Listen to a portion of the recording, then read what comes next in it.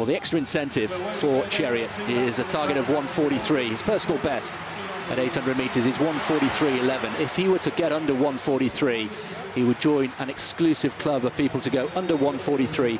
There are only 4 members of that club.